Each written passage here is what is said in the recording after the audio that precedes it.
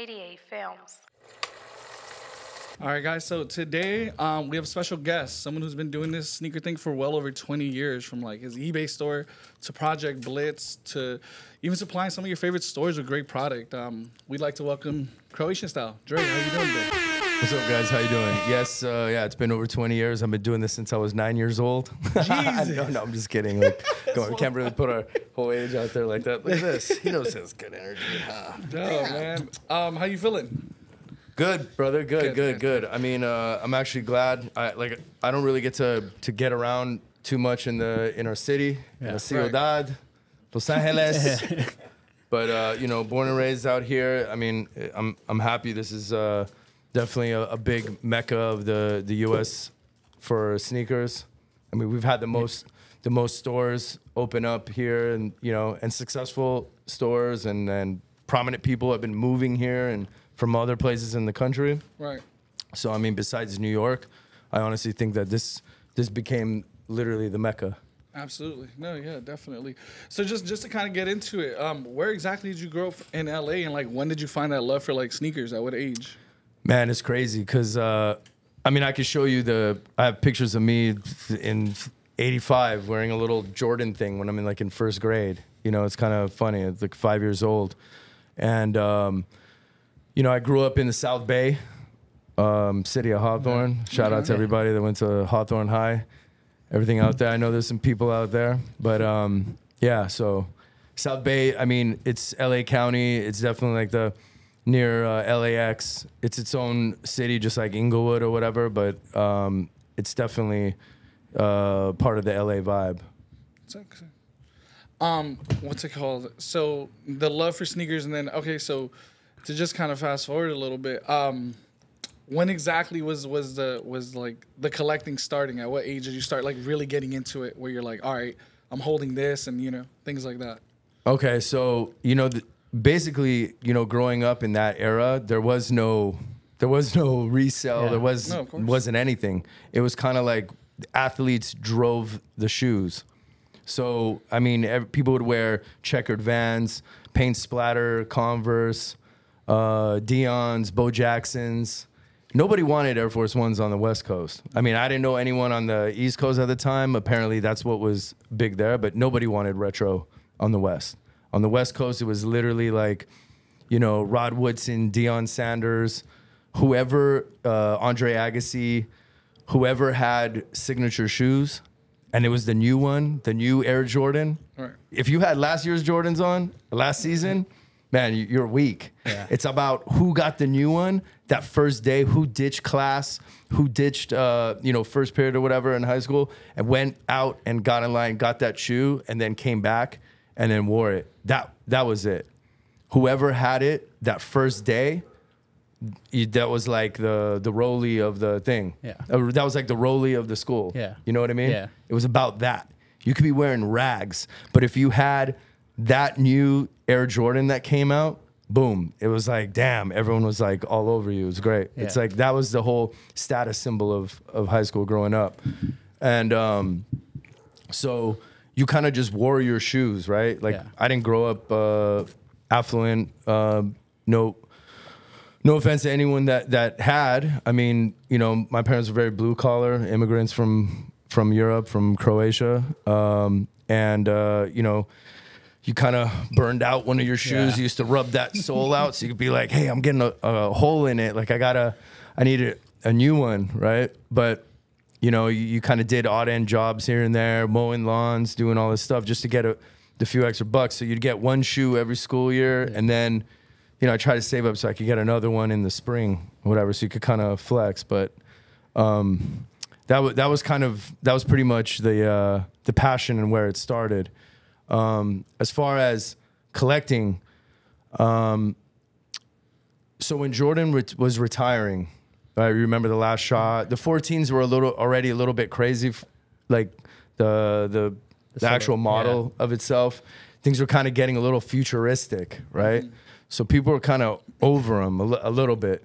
The 13s were cool. They were big in the Latino community. Yeah, everybody knows Flint 13s was like the retro of most like people that came up, Latinos, mostly Mexicans. Is like when I grew up.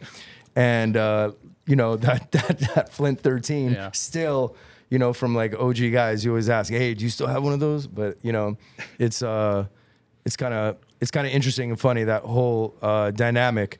But after, you know, he retired, I remember I left school and I was just like, you know, I had all these other ones from before, and I was like, okay, I'll be wearing those or whatever.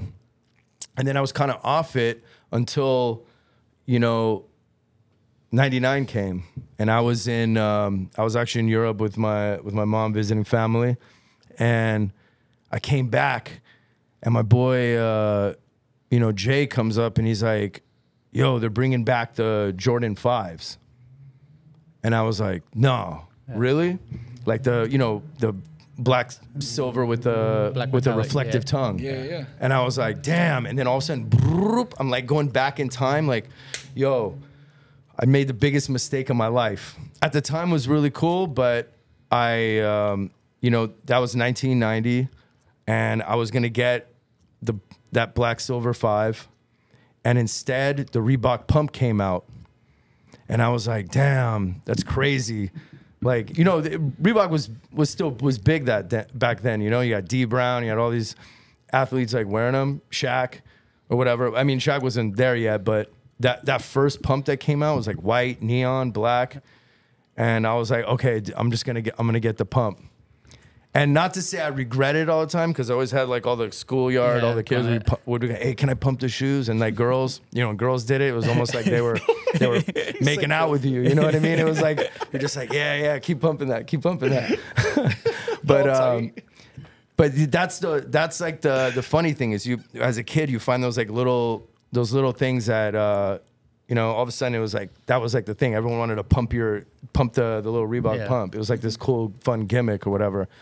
And then, so the fact they were bringing back the 5s, I was like, dude, yo, I need to get these. And, but what he showed me was the retro card. You remember the retro cards? Yes, we do. Yes, sir. Of the 4. So this was the end of 99. And then, and I was like, where'd you get this? He said, oh, the guy at Foot Locker just gave it to me. And I was like, damn, wait, but there's a 4. And he's like, yeah, I guess they came out, because we had no way to know or understand. So we're like, yo, let's go look for them. So we went literally Compton indoor, Gardena indoor, everywhere like around me in the hood, to San Diego, to Slauson. That's where I like found everything. Went to like Baldwin Hills Mall, went everywhere. Found a couple of those 4s sitting around, not in my size. And I was like, man, I got to get these. Because you remember when they came out with the 1s, 2s, and 3s? Yeah. That's while Jordan was still playing. Mm-hmm. Nobody wanted them. Nobody cared. You brought back the Jordan 1. All that stuff was at Marshall's that everyone kind of knows of. Yeah. But literally, nobody bought those. Nobody bought the 1s, 2s, and 3s when they first came out. And then after these 4s came out again, that's what it started. And then sorry to make this such a long thing, but I figured you want to get some of those good details in it. Yeah.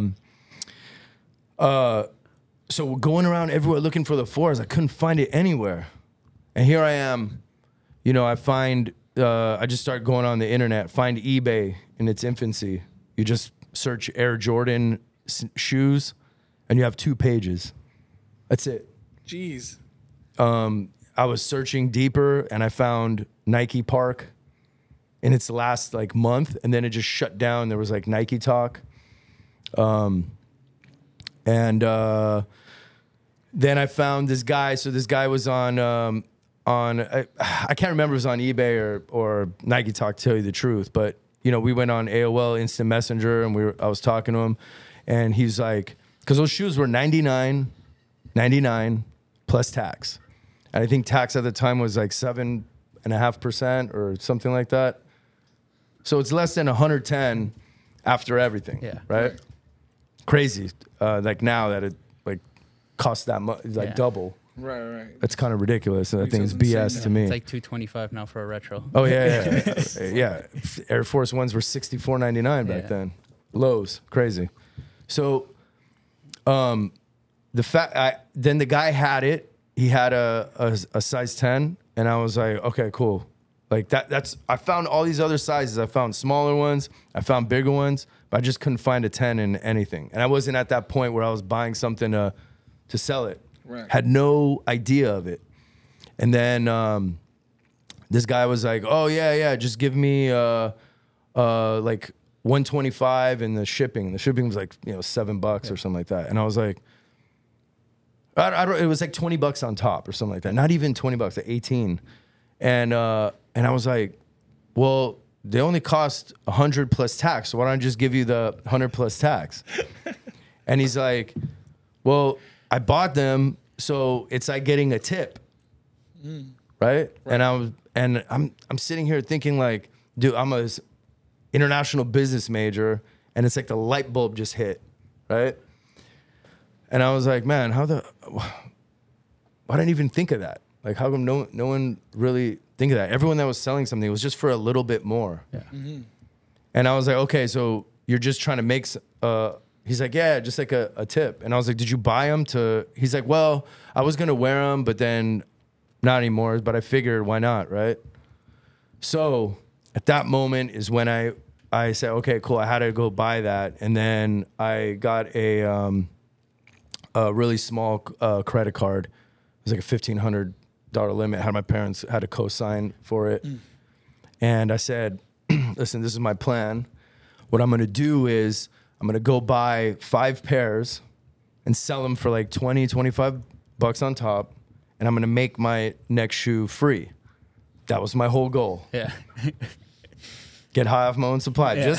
I just want to get another free shoe. Yeah. Basically. That's it. It wasn't a dream of creating like a business or anything. It was that was it. Simple. Yeah. My parents, God rest their souls, were like, what are you doing? You're gonna get stuck. No one's gonna want to buy that with da-da-da. No one's gonna pay this. I just had to pay like $20 more to get these. And they said, you're stupid. Why did you do that?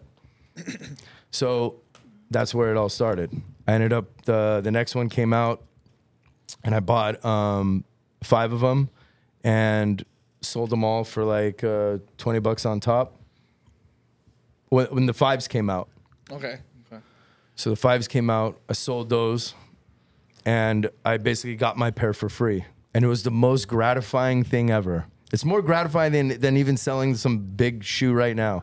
That feeling then was so pure and natural, it was incredible. Right, that first run. Exactly. Yeah. Yeah. And it was like, man, I just got my pair for free. Yeah.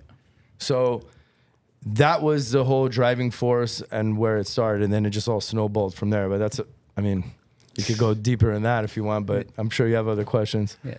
That's crazy that you said that, like, you went to all these other small, like, swap meets essentially to find the shoes, because we used to do that too, because when we got into shoes was like probably 99, 06, like seven years later.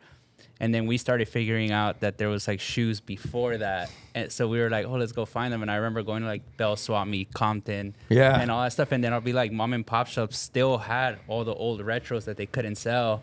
And obviously it was retail.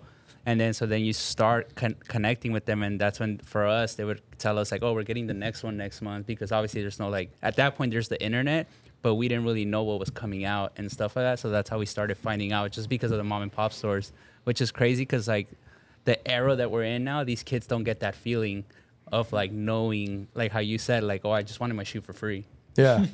No, I know. Yeah. Everything changed at a point. It kind of became about what something is worth. Yeah. And not the like the design and the feeling and aspect of it. I mean, it still is out there. It's a little bit mixed, but everything changes.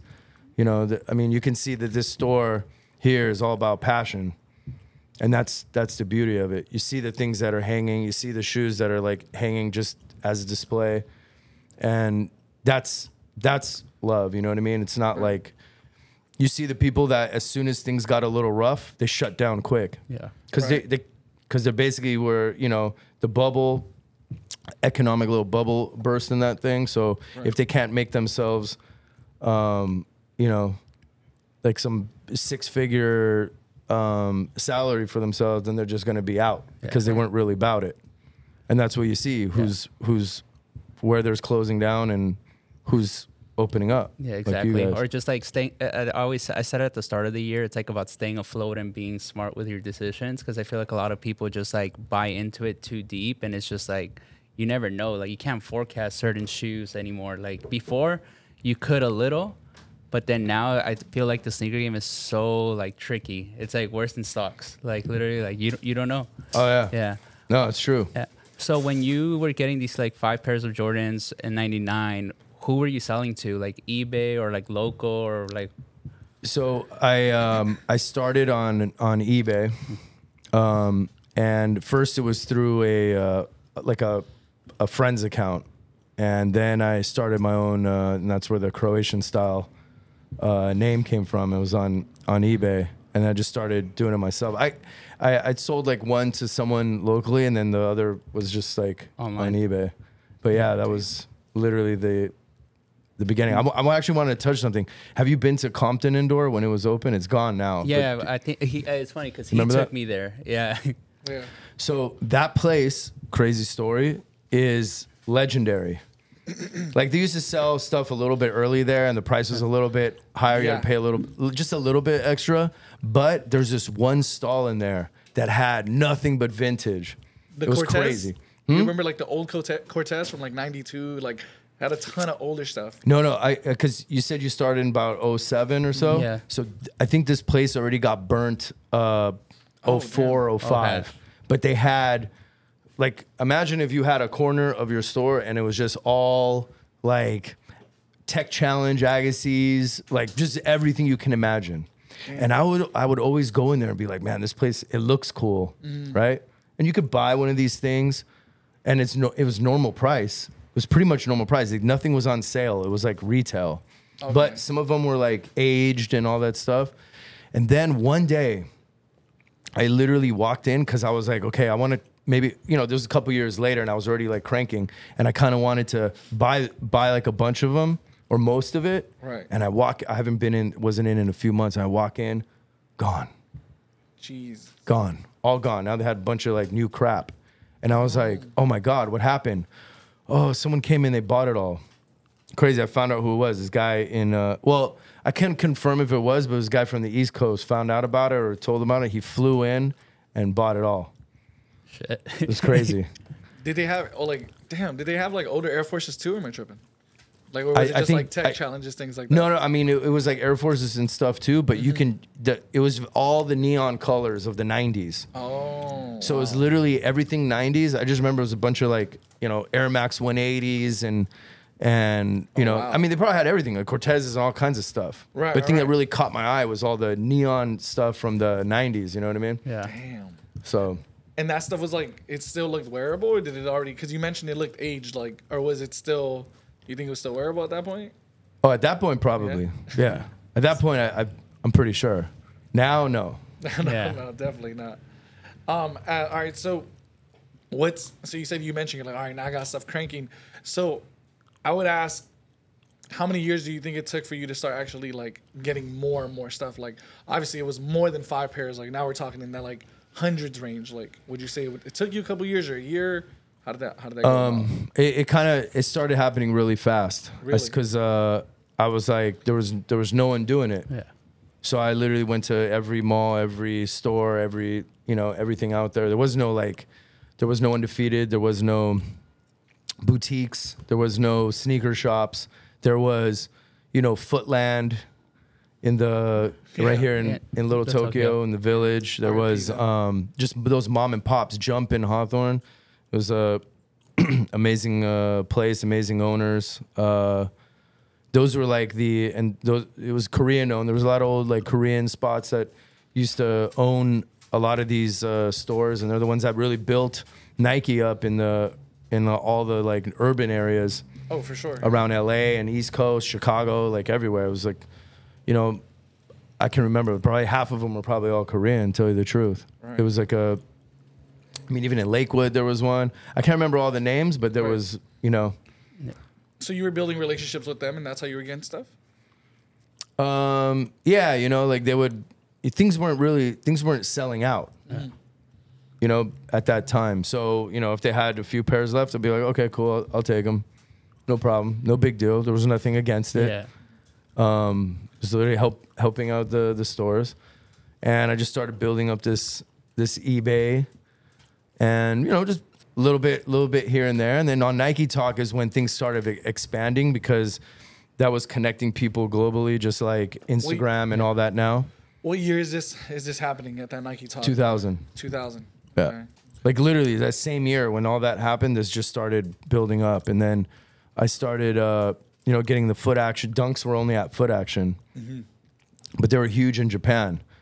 So me having the size run up on eBay, all these Japanese dudes were hitting me up like, oh, please, I want to buy everything you have.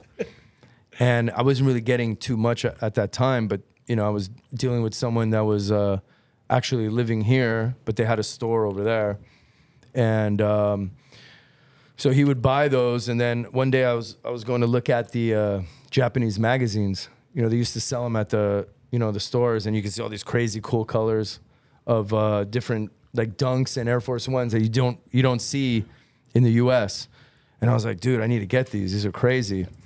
And then I saw an advertisement, and I was like, man, that ad looks exactly like the name of the store, LA Avenue, of the email of the guy that I was, emailing with. Oh, wow. And I looked at the shoes at what he was selling them for, and I was like, oh my God. Are you kidding me? He didn't want these for himself. Well, I knew he was selling it in his store, but it was crazy. Like literally, I was buying the shoes for $65 after everything or something like that, and selling it to him for $95, and he's selling them for $250. Shit. Jesus. Yeah. Yeah. Oh my Lord, that process. So I told him, I was like, hey, the next time I saw him, I said, hey, look, but that was was in America. You can't like tell the guy, hey man, you got to pay me more, because he could just go buy them from somewhere else. Yeah. Right. But I had things on lock already. So, but I gave him an incentive. I said, look, you sell out pretty fast, right? And he goes, yeah. I said, well, why don't you get more?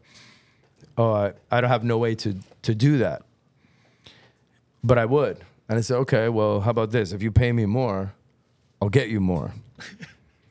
So that was like the first major deal that I did. And like I ran around everywhere, took care of somebody, and they connected a lot. Okay. And put together, I don't know what it was, maybe 100 of them or something like that, of like a patent low dunk. Okay. Something like that. And I just told him, I said, okay, cool. Look, you pay me, I don't know what it was, 140. It was definitely more than double, 140, 150. And then, you can sell them for more. And he's selling them for like double whatever the amount was, Right. And he said, okay, I like you. You're smart, And this was Kai from LA Ave at this point? Yeah, it was. That's crazy. Yeah. That's a crazy story. Love hearing names and things like that. Just being able to really touch back on those things. Yeah, I mean that's literally how I learned sushi. I started learning Japanese. I started, literally it was because of that. That was like the first one, and then it just started opening up, or others were contacting me, because that really started blowing up in Japan, which was like the Mecca at the time. Yeah. Right. Crazy. So Japan was like what China was to us a few years ago. Yeah. Mm-hmm. That was Japan in the late 90s and the pre 2010. It was huge there. Like the whole sneaker game was insane. So imagine you get that first wire in, and dad's tripping. Oh, these are scammers. They're gonna fuck you up. They're gonna reverse it and all this stuff, right? Typical, Eastern European. Parents looking out for you, right? Yeah, I know. But it's funny. You can't prove anything to them. So, yeah. But the cool thing is that was literally the start of something, and it was like amazing. I went out there, and then I started like buying a ton, and then I met guys from East Coast. There was Vintage Kicks, and that ended up being Demaney, who ended up founding Flight Club. And so he was like the East Coast of me. Yeah. And so we were both starting now getting all of the Japanese exclusive stuff. and then I was bringing it here for like eBay and Nike Talk and all that, and that's how that whole game started. Damn. Yeah, that's crazy how like a small connection you made ended up being like so much bigger. So pretty much you're selling US exclusive stuff, so then Japan, and you're getting Japan exclusive stuff and bringing it here. Yeah. That's like, to me, that's insane. No, I know. And at this point, did you have a job or you're just essentially doing that? No, I was going to school. Oh, I started taking less class because I was supposed to originally want to be an architect, switch to finance. That's what I was going to school for. I was going to go to SC, Marshall School of Business, and I was going to El Camino College. And then I transferred to SMC because I heard there was like hotter girls there. You know what I mean? And plus, I was just killing a little bit of time. Yeah. Right. Because I knew if I go to SC, it's gonna like change the game. Like I have to like really bust my ass there. I'm not gonna be able to do this. Right. I was doing it on the side, but I was dragging along a little bit. Then I had this experience with a teacher there that kind of pulled me aside. It's kind of like a little spiritual thing, but asked me if I wanted to, if it's okay, I stayed after class. And I thought, man, did he catch me like looking over when I was at a test or something like that? I mean, I have wandering eyes, but it's really kind of like, okay, I was just checking, like, am I getting the right answer or something like that? Not really cheating or condoning that, so don't. But he actually pulled me aside and was like, hey, can I speak to you about God and things like that? And I was like, yeah, go ahead. He started telling me this story about a student that was there that was supposed to go to SC, didn't end up going, and his dad had cancer. And so he ended up going to Long Beach and staying at home and had the best time of his life with his father before he passed away. And the crazy thing was that resonated with me because my mom had cancer at that time. And it was like, oh my God, are you telling me my mom's going to die? Like I was literally stunned here that this guy was telling me this stuff. Right. But he was just telling me, I just felt like I had to tell you this. So it was it was kind of like saying that you're on the right path. So don't worry about, it was kind of like that. Mm-hmm. Like, don't worry about, you're on the right path. So just don't hesitate, kind of. You know what I mean? Right, right. And at that point, I knew there was something about where I was going to be and it wasn't based on what you think that you needed to be, right? Right. And then after like another year and a half, I made the decision to leave school and pursue the business, and yeah. So you went full in on essentially Croatian style at that point. At that point, yeah. I didn't start Project Blitz yet till way later. So it was just eBay and work from home essentially. Well, I mean, I was also like supplying like stores. Yeah. So we were doing a lot of trading with. I was doing a lot with D from Flight Club. Yeah. I was, at that time there was like Sneaker Pimp in New York. Yeah. Joe. A lot of these guys, we were doing these little, just smaller deals, but you're making those maneuvers, and then little by little later, things opened up here. Like the gray one opened in Pasadena. Yeah. That was the first boutique account. It was like before Undefeated, and I actually was their buyer, and I was helping them do the ordering and all that stuff in Pasadena. Shout out to the old Gray One crew out there. Yeah, that's sick. I definitely didn't know that. You didn't know that? No. Did you remember Gray One? Yeah, yes. I remember when we first got into like sneakers and stuff like that. That was like a store that everybody's like, you guys gotta go there, check it out. Blah, blah, yeah. Because there wasn't so many, so people would like tell us go here, go here, go here, and pretty much figure it out. And that's literally what happened. You know what the most amazing thing, something that we did there or had there that like. Do you remember the Invisible Woman Air Force One? Yeah. I can't say like how it happened, but literally, do you remember it was crazy? Yeah. Those clear Air Force Ones.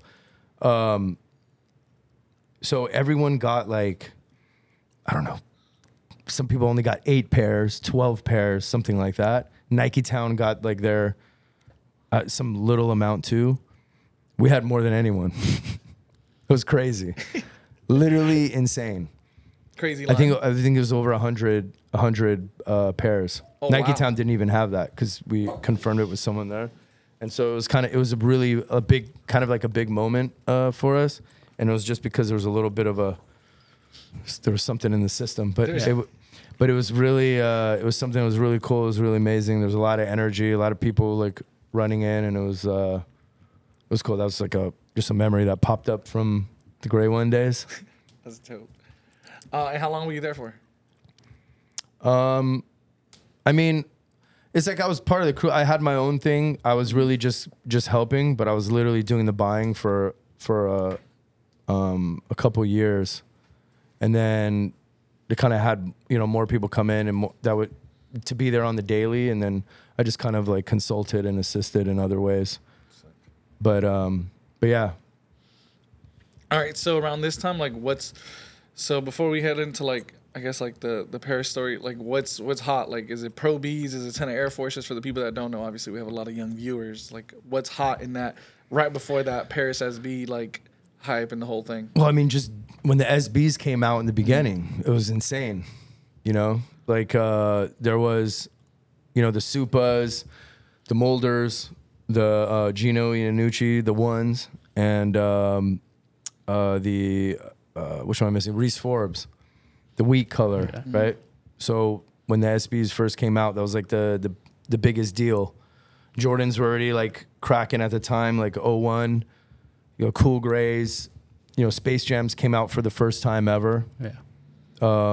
And the 11s were huge at that time. There was like the Air Force One started coming out with Puerto Rico, the Puerto Rico collabs, the Lakers. Man, do you remember the first Lakers Air Force Ones? Yeah. Dude, I was going around every single little like warehouse shoe sale and like hood spot, and they were just like sitting there. And I was just buying them, and Japan loved them. They're eating them up. It was like gold bars sitting at the spot, And I mean, that was like that whole era. It was like all those little collabs that had a little logo on the heel. Yeah. That was it. And then SBs came out like 02, and then that's when just everything started expanding and cranking. I think the first like brand collab that was like the first hype, the first craze was the Stussy Dunk High. Remember the brown? It's like British tan and khaki, and the other one was black with a snakeskin and gray laces. And they were regular dunks, not SBs. Dunk Highs, regular dunks. I remember those. Yeah. Those were actually like the first. I'm pretty sure like the first collabs that were kind of big at that moment. Yeah, before SB. Yeah. And then like I said, Foot Action had all the dunks. Then Stussy came out with those, and then they started making dunks for all the like boutiques and stuff. Nice. That's crazy. It's literally insane. Like it's crazy hearing these stories, because then when we got into it and we started deep diving into like 99, 2000, 2001, we were just like, what the fuck? Like this is crazy. But we already had like social media, so that's how we were looking. And I remember when we found out about your eBay account, we're like, yo, bro, this fucking dude has everything. Like, how the fuck does he do it?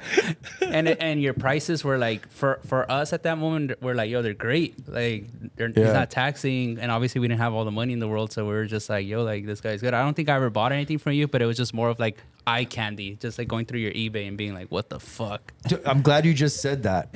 Literally, I'm glad you just said that, because the whole purpose of the way that when we launched Project Blitz, projectblitz.com, a shameless plug. Yes, sir. Yes, sir. When we launched that, it was literally, I wanted to make it, everyone's like, no, you can't do a black site. You can't do that. It's not gonna. I said, listen, I know photography. We're gonna make this all about the shoe itself, and I want it to be like a eye candy, like a catalog, like literally like a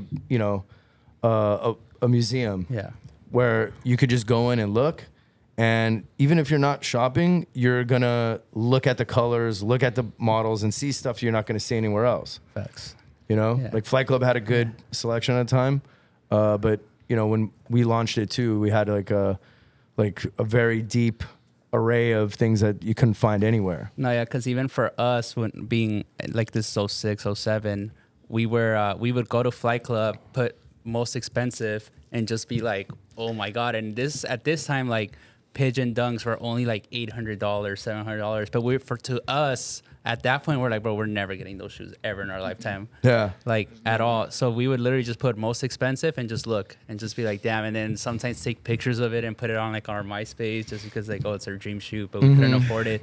But yeah, even I remember when you launched Project Blitz, I was just impressed about like how the pictures were taken and like how to me it just reminded me, I'm like, yo, this is a sick ass website. Because that's what it was. It's just for me, like nostalgia is a big thing. So me getting taken back to like 06, 07, I was just like, this is sick.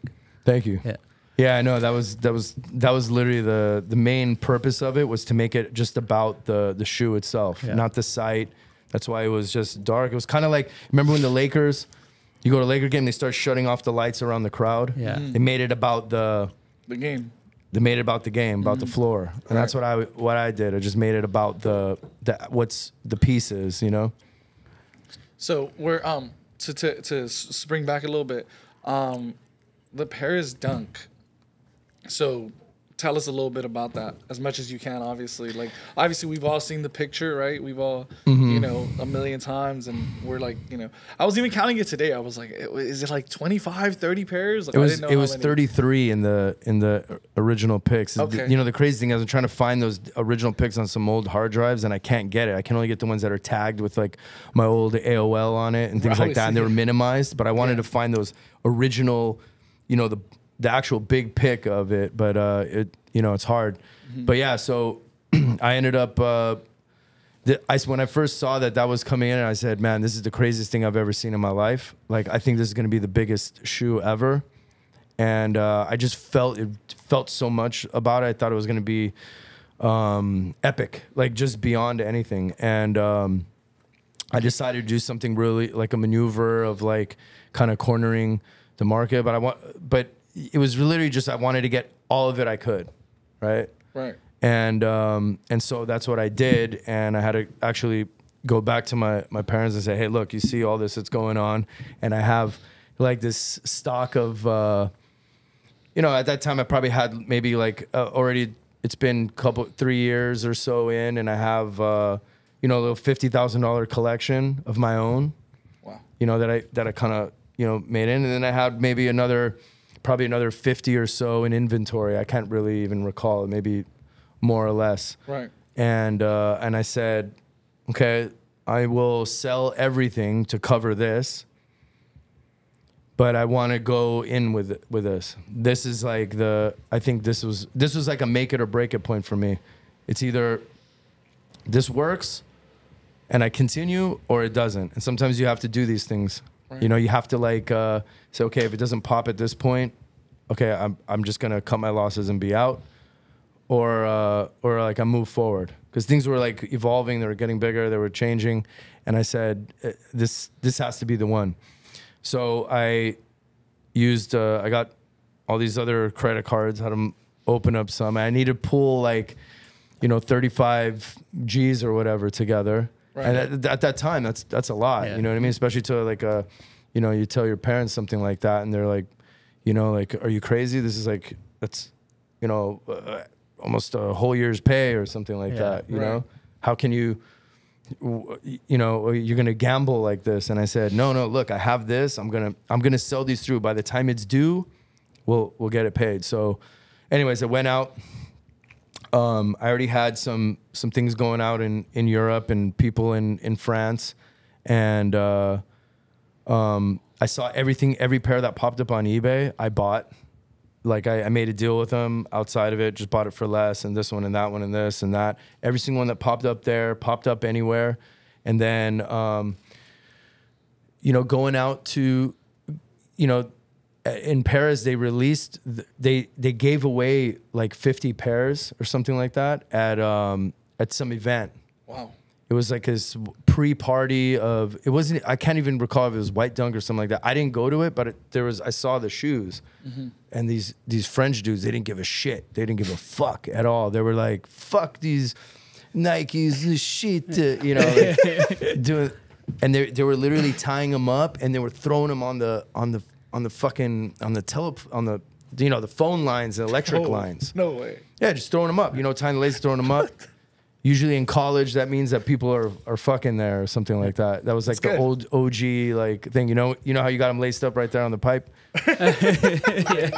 Yeah, exactly. So that was literally what that's what they were doing. They were just people were tossing them up, throwing away the box, launching them up. Imagine that. And but shoes weren't going for anything at the time. And then those, like, they were going for like 700, 650, 8.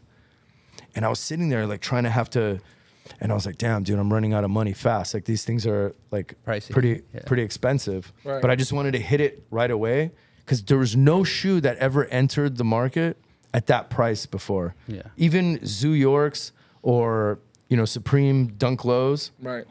They're like 300, and that was crazy. Yeah. At the time, I mean, it's a $65 shoe for $300. Jeez. And then these, the same thing. It was like what, $69.99, original retail, 70 euros or whatever. I think one of the pairs I still has the old Euro tag on it. I got to check, but imagine that. So I worked out some deals. Some people saw like how much they were going for, and nobody wanted to buy. There was no one in line anywhere. There was like a couple people. Damn. There was literally no one. There was only a couple places that had it, and they had the whole stock. So no one else is there. Yeah. What do you got? It was like a whole deal, but some other players had them, and I just worked it out with all of them. I made myself a little list, and I used up everything I had. I even had to, get a little extra money, and then I came back. I was putting it all together, shipped a lot of stuff, and then guys in Canada. There was some guy in Canada that had like 4 of them. I had to buy them all off him. I had to get them off eBay. I had to get them everything off the market. And so because we were dealing with LA Avenue, I was like, okay, my whole thing was I'm gonna get these, and then slowly sell them in Japan. Just just under the radar, make like, $200-300 on each. All good, right? And then this guy that was from France, and he was also selling at that store. He dropped a bunch of like 6 of those pairs off, like a mini size run. And bought them out the market. He was selling them it was like 800 something, and I was like, damn it. He ruined it. Ruined the whole plan. And I was like, now I was sweating. But I was like, dude, I don't have any more money. I ended up buying like 2 sizes just to fill it up. Mm-hmm. And so I know it would spark it. Like, people saw that 2 sold real quick, they'll buy the other ones. No one bought the other ones. Jesus. And I was like, how is this in Japan that no one's paying for those? Right. Then after, now as a month is coming through, I call my friends up. One of my good friends, Tan, in New York. He's going to laugh about this one, but I always say it. I was like, yo, do you want one of these shoes? I have 11.5. And he's like, I was like, how much is it? It's on my, list. I have how much I paid for every single one. I said, oh, I mean, this one is 800 if you want it. Jesus. Dude, 800? No, I can't. I don't want to pay that. And I was like, all right. And I was asking everybody, you want them? No, nobody wanted it. And I was like, dude, did I just totally like fuck myself big time right now? I got a bill due coming in a couple weeks. So I started selling all my other stuff because I was like, I don't care. I believe in these. This is the most beautiful thing I've ever seen. Right. Plus, I loved art. My dad, he knew the artist. Everything. He did? Yeah. He had all these art books and stuff. He was like a eclectic kind of wild guy. He loved all that stuff. Yeah. Okay. So, then I said, okay, someone bought a couple, 2 pairs sold in Japan, and there was like 2 left. And I said, all right, cool. Like that'll just be it. I think it'll be fine, but I just got to do something to. Nobody's talking about it. Nobody cared anymore. And that's when I went outside and took these pictures, because I was already doing these group shots and kind of like putting shit together. And, that used to create hype. So I said, I hope this is going to blow shit up. Right. So we were like putting it all out, and I was doing these different shots, different angles, showing them how they're all different. All the patterns are different. Every single shoe is unique. And then I just made this Nike Talk post and put all the pics up, and boom, boom, boom, boom, boom, boom, boom, comments. Everything just started going crazy. Insane. Started going crazy.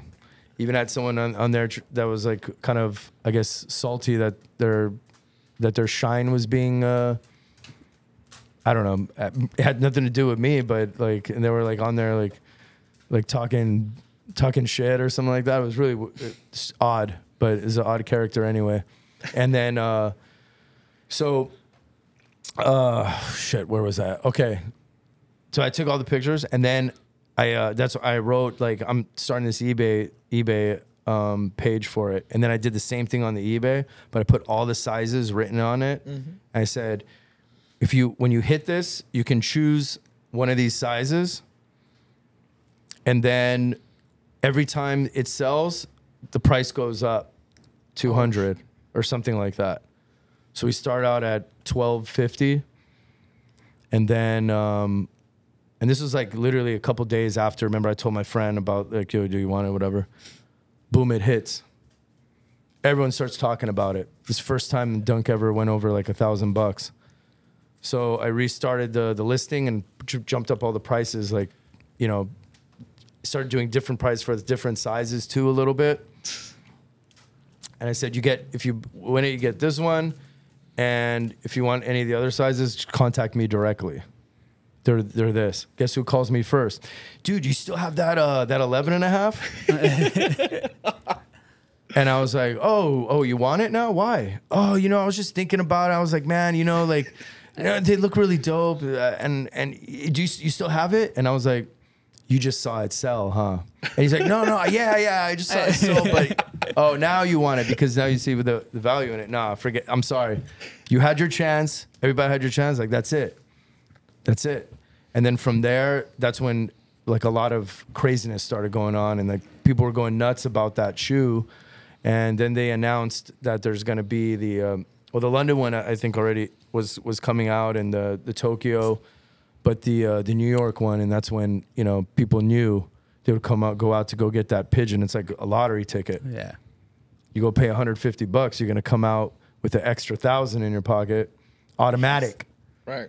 First time in history in the U.S. that actually was going to happen. You think you contributed to like that SB hype to really just like amp it up to what it was? I think definitely like part. I think definitely part of it. For definitely sure. part of it. I mean, there's obviously like a lot of other people that have also involved in that on that side of things that have their own space in it. Like you know, Nikki Diamonds for sure coming out with the Tiffany, that was huge. But yeah, I mean, I think that I was the one that kind of drove the hype on, really, because everyone saw what that shoe was, but I think it was the way the pictures was done that created that whole like drive for it. Like, oh shit, they're actually all unique. Mm-hmm. Wow, somebody put them all together, and nobody was doing it at the time.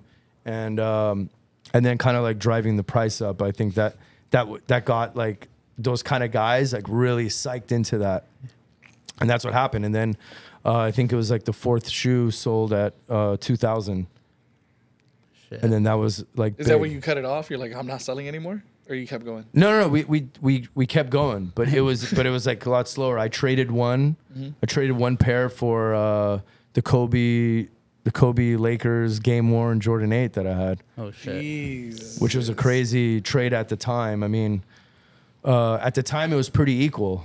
Like that shoe was probably worth $2,000 at the time too, 2,500. Same as the Paris. Is that one signed, that Kobe 8? Yeah.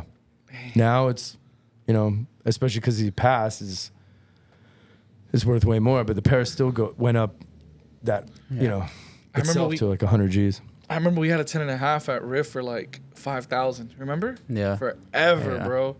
Sitting. I remember I was just like, that shoe's never gonna sell. Yeah. Like, that's just too expensive.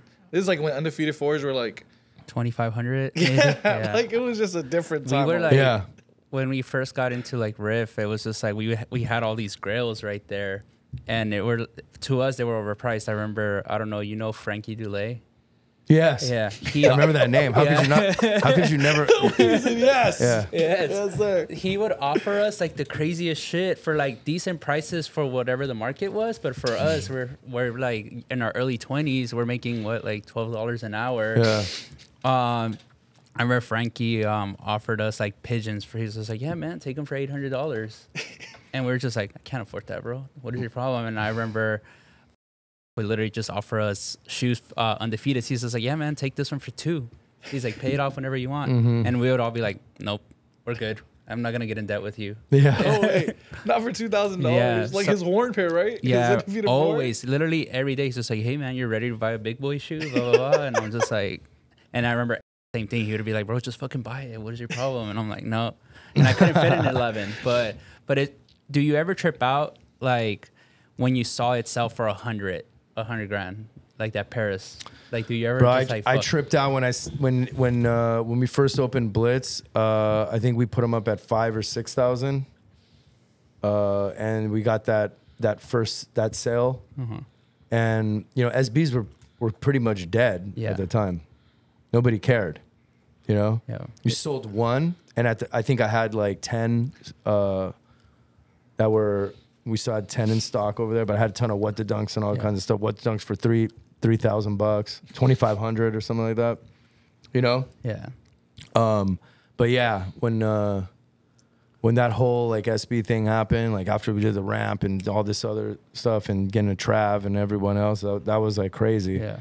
And seeing how everything just started going up big time. It was just because it was a bunch of people that never knew about SBs and about Dunks, and they just all jumped on it, and there's barely anything out there. It's like everyone's going out for like rookie cards. Yeah. You know what I mean? Right. And that's what it was. So that's pretty much like why it like went up so high. I think it was crazy time. And yeah, because at that market, I remember SBs were dead because you probably know him too, Paul from Australia. Yeah. Yeah, he was telling us this crazy story of how he obtained the PlayStation Travis Scott dunk.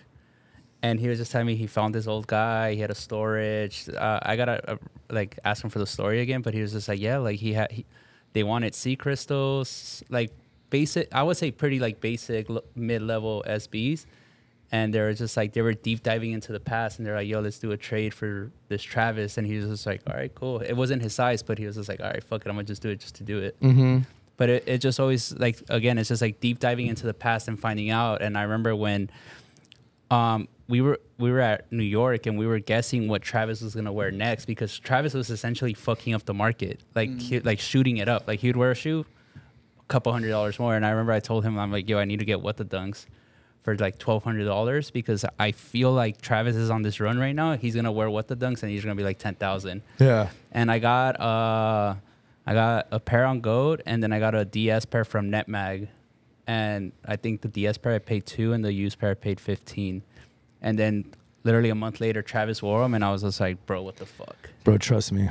I wish I had a little bit extra, because I knew what was going to go down, and we were there, like, you know, looking through it. And I was like, yeah, slow down, do some of these first. Slow down. Literally. Don't go to this yet and create the little He's like, where your Stussy SBs? Yeah. Like well, and then but it was like the jugular hit. It was like the what the dunk. It was literally on the third shopping day. And and I was like literally calling in everything, because I was like, you know, I'm all in on that. I don't have to like weed money, cannabis dudes, or any kind of shit like, you know, Chinese money or nothing like that was like running through our veins over there. We were literally just all homegrown, you know.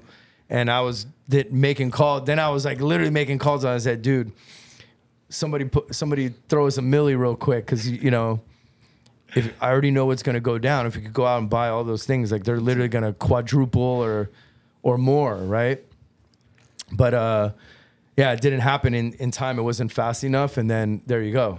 You saw what happened, and insane.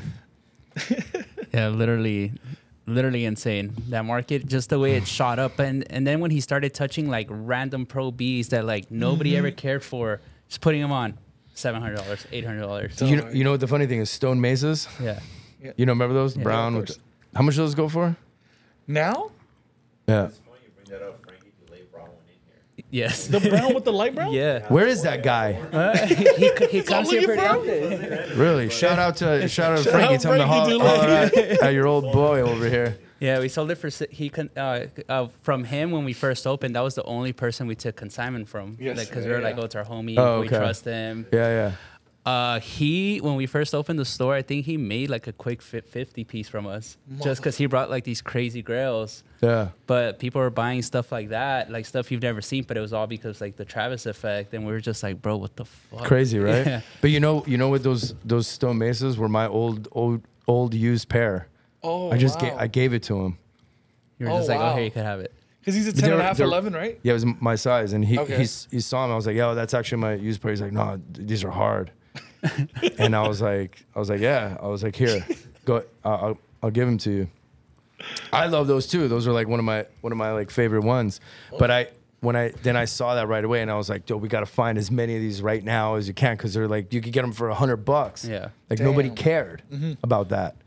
And then we just went and got like 4 of them, and then boom, they just shot up like crazies. You wore them like a couple weeks later, or at least in a pic was on a pick a couple weeks later. Yeah. But it was funny that that move. But it's really cool, and it's crazy to see like how athletes used to drive stuff back then. Now it's just like Entertainers. Yeah, because I even remember I started tripping out when like you remember Journeys used to have like kind of exclusive colorways that they would get too, like the ones with like tweed and all that stuff.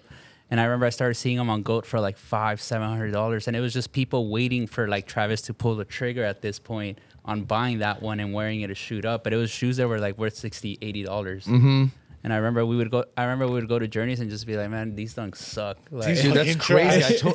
I forgot about that. Yeah. I forgot about that. They used to have like It's remember crazy. like the yellow, green, and red one? Like it was mostly black though, black suede. Like that was like one of the ones that I think. Yeah, like, it's like the Rasta looking one. Yeah. I remember the Yeah. only cool ones that we would buy from Journeys was like the JPEG dunks, Jordan. the Jordan dunks, the regular ones, because I were like, oh, these are cool because they're like Jordans but dunks. Fuck it. Yeah. But even all the random colorways, we were literally just tripping because we kind of were there when we would go into the store and be like, oh, these suck. I don't want these. And then now everybody wanted them. Yeah.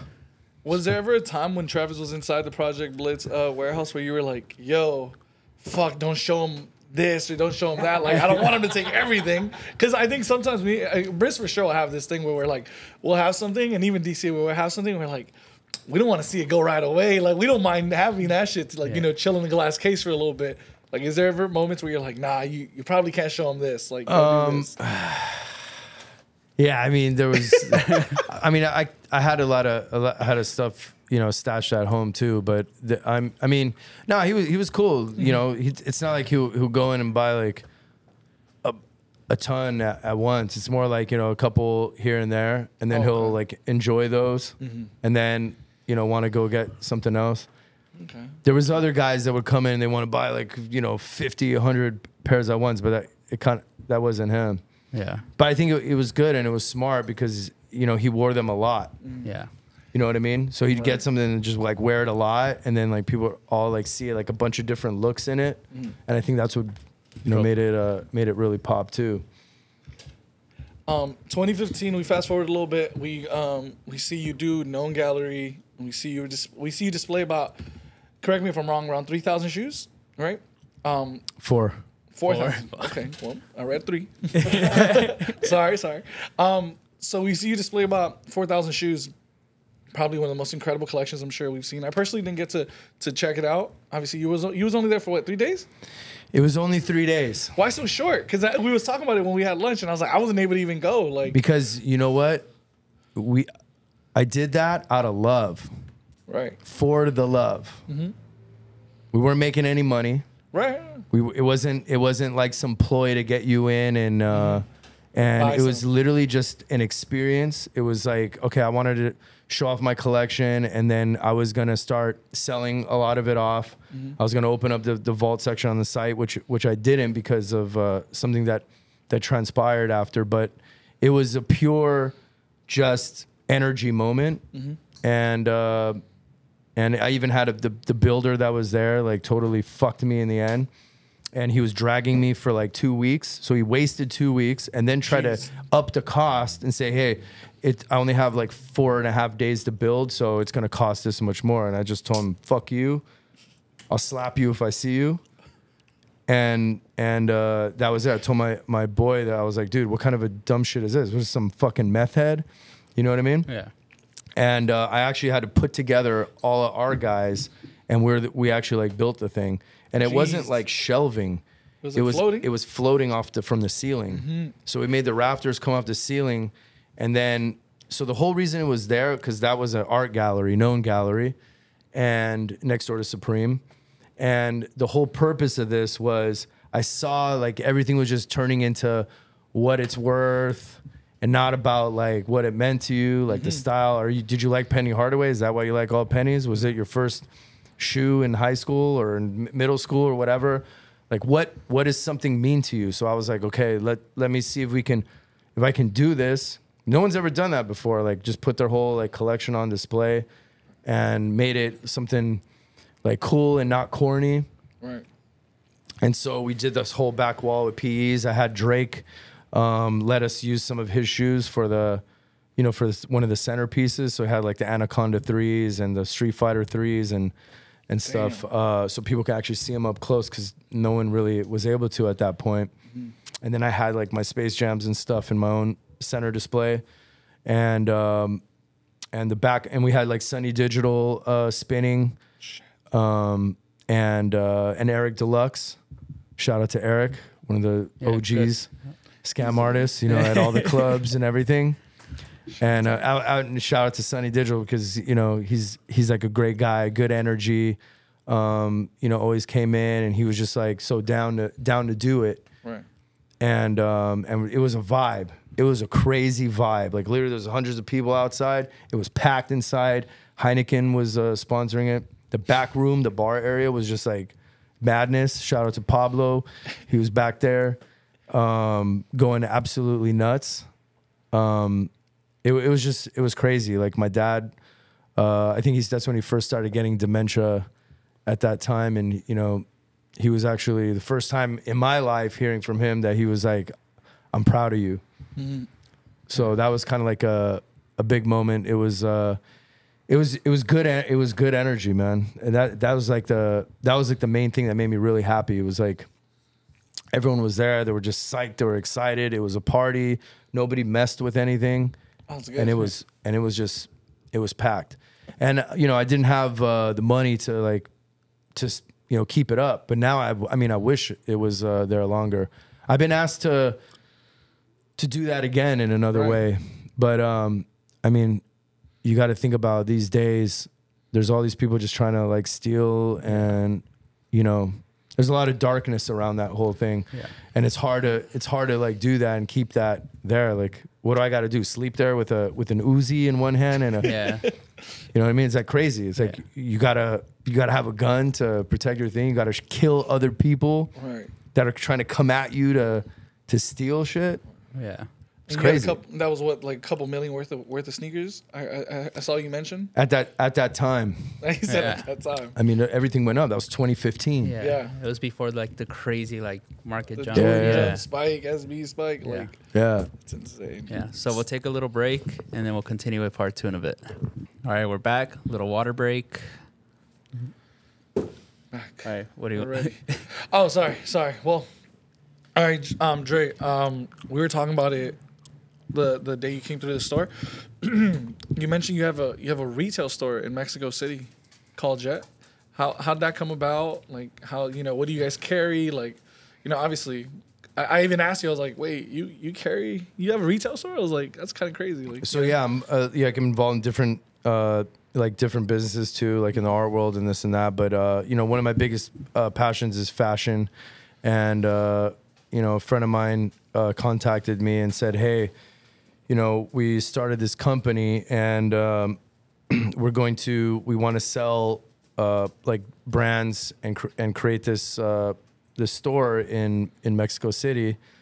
Would you want to be involved? Because we have one partner that was going to come in and they couldn't connect what they wanted to. And I said, okay, what are you trying to do? And so when They told me what they were doing, and I said, well, I can bring all this. If you want to do this, I'm all in, because I want to build up with these like European brands and these Japanese brands and whatnot. These other ones, and so I came on board, and yeah, I wanted to be on that side of things, be a part of that business, and it was really crazy.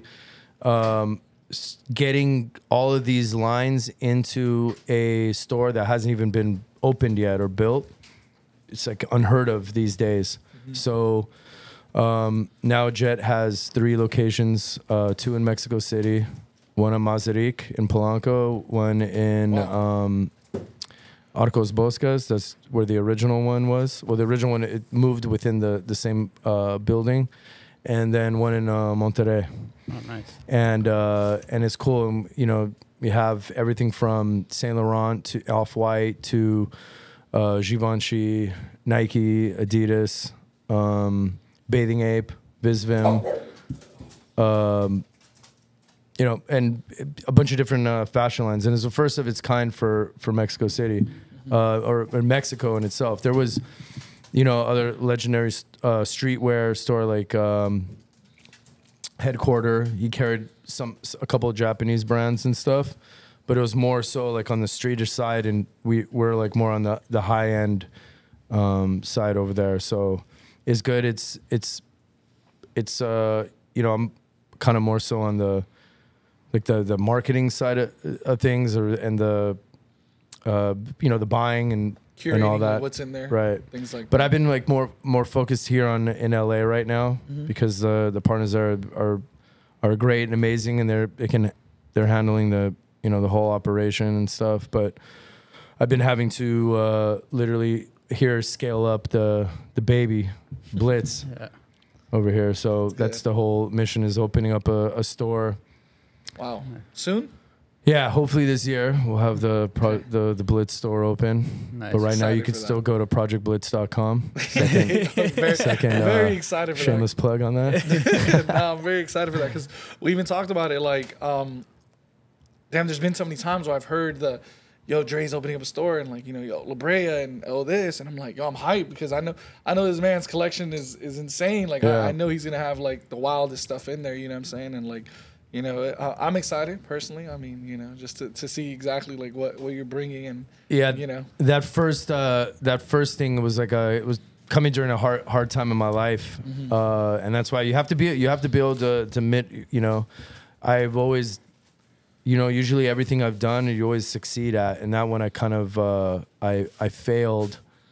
I just had too much outside, too much pressure around me with different things, like you know, family illness, and you know, just a bunch of different things going on, and it was tough to navigate, and I had to, you know, you had to lose that battle. So I scrapped that entire project and moved on, and now we have like another one that's going to be coming up. So, and then we relaunched the new Project Blitz website, and you know, I just had to move on from a lot of things in the past and really just start everything fresh, and so that's where we're at right now. You mentioned a lot of things that you had to deal with, and I'm sure, like, you know, that's the pressure, the anxiety, the load, the heavy load you have on your back, things like that. Like, what helps you just kind of decompose and just like sit back and relax? Like, what's really, you know, helping you like get aligned again? You know, it was a lot of things. I think you know, if you want to talk about like mental health, I think I was always thinking I'm always strong-willed, strong-minded. You could just, you know, do anything, but I didn't realize like that I was just going, but there was still, you know, everybody has a point where they need to heal a little bit. When you're hesitating a lot, that means you have like something internal. You need to really figure it out. You know, all these other people, that's why people are stabbing each other, shooting each other for stupid ass reasons, and like losing it and breaking down. And it's like, you know, I guess you got to like figure it out before it gets to those kind of points. I mean, I don't think I would ever lose it, but you never know. I don't think you would, but hey, you never know. Yeah, you literally never know. But man, I'm a big advocate of psilocybin. shrooms. Yeah. Microdosing that, it was literally a major key. You know, it was literally, you got so much balance and you know, working out and doing different things. I mean, you're just kind of finding all the things that you really love and creating more of a balance in your life instead of just grinding out too much. Then I would like party to offset all that. Yeah. You know what I mean? Same. It was I never really got lost in the sauce, but you gotta, sometimes you just gotta go and let go. I was always telling everybody, it's like, damn, do you ever sleep? And it's like, yeah, I sleep a few hours. Dude, sleep is for the weak. Like boom, boom, boom, boom, boom, boom. Yeah. But now I'm trying to get more of that sleep. I think health is like the main thing. Yes, sir. So, but you gotta have a good time, and that's why I don't know. Something told me to come in and contact you. So like, you know, that's how we're all. No, yeah. I'm glad to see it. Glad to see everything going on here. It's like is great. It's amazing. Yeah.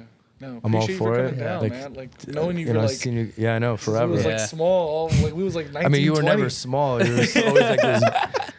Well, what I consider small, Yeah. you know what I'm saying? Yeah. But, man, Yeah, I still remember the first time that I didn't even work at Riff yet, and the first time I met you, he told me, he's just like, hey, can you help me out? I gotta fucking pick up some shoes, blah blah blah. He took me down to the warehouse, and I remember I was like with a broken ankle. And, oh shit! Yeah, and we picked up like how many shoes and a fucking probably like 100 give or take, because I think it was like 50 of each, some shit. Like, yeah. And I was just like, I saw the whole operation and I saw like everything, and I was just like, bro, this man is a madman. Like, this is insane. Like, but yeah, I literally had almost a full broken ankle. But I didn't know it was a broken ankle, but literally limping, carrying shoes. Yeah. Yeah, which is crazy. I know the crazy thing is like, yeah, Manny, you know, just bring it up, man. I'm glad you were. He saw like the beginnings. He saw like you know, I used to have stuff in my parents' garage, and like under tarps and all this like crazy stuff. Oh, excuse me, we're closed. Sorry about that. You're fine.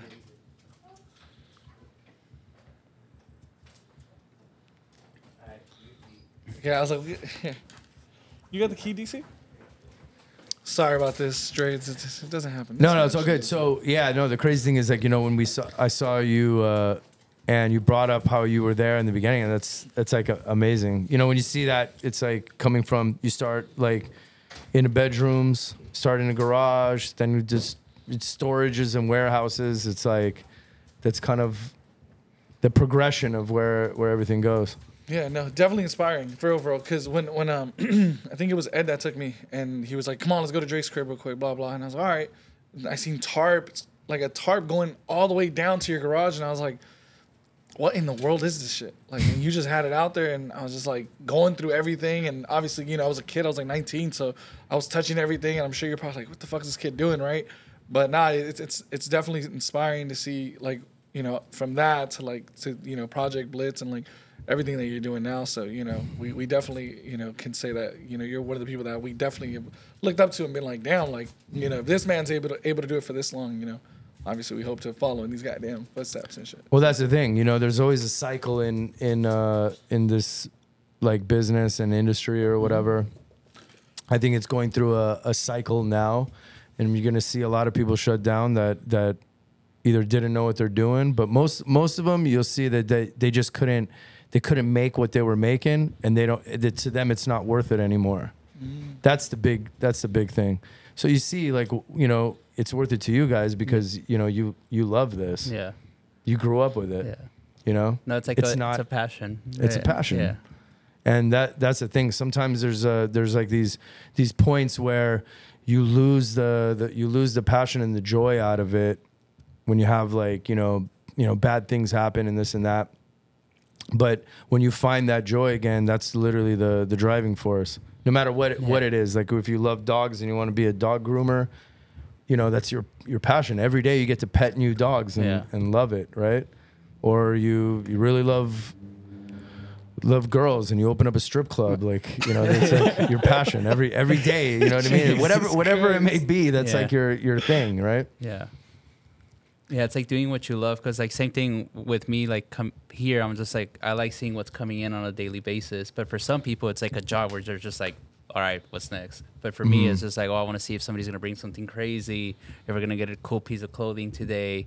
So it's just like looking forward to like essentially something that I'm like very, very into. Yeah. Like late, I just got back from a trip, and over there, I was just tripping out, because I was just like, yo, like I came here, very nice trip, and I was just like, all because of sneakers. Like sneakers paid for this trip. Like my passion for shoes paid for this. And even like just like talking to people, like I feel like it's a universal language. Like you see somebody with cool shoes, you're like, hey, nice shoes. You never know if good relationship sparks off. Oh yeah. Yeah. No, for sure. Yeah. Where'd you go? Spain, Barcelona, and then Ibiza for 2 nights. Perfect. Yeah, literally party for 5 days straight. I was fucking. That's definitely one of my favorite places. Yeah. I love that spot. Yeah. Yeah, because we notice you travel a lot. Yeah, I mean, that was one of the. I was like a big workaholic for most of my life, and then when my mom passed in 2011, up until 2014, like I didn't go anywhere. I didn't go to Japan. I didn't. Just was like, I was just so tied in, just grinding. And then I went to the World Cup in Brazil, and then I ended up staying like 6-7 weeks. It was insane. Fuck. And then I finally found like life again, and then I kind of wanted. Then I was like going back to Japan and going all these places again, and so I kind of kept that going. It's good. It's like it opens up, it bridges things. It's sometimes you just can't have that fear of stepping away, because the things open up. I mean, if I could work remotely, I would like literally like live off a plane for like 2 years and just be somewhere everywhere constantly. But, there used to be a point where you could, fly somewhere. I literally was in Athens, Greece, and I walk into a Foot Locker, and I'm talking about 2013 or something like that, 2012. Forgive me for the dates. It was, when was that? Oh, it was during this, there was like a Damien Hirst thing going on. But anyways, there was literally South Beach LeBron 8s, originals, sitting on the shelf. No way. Black Silver 5s. I think it was like 2010, somewhere at this point, I believe. Right. And so I was like, this is insane. How many of those do you have? I think we have like 8 or something of them. I said, what? At retail, crazy. And it was just like these gold mines, right?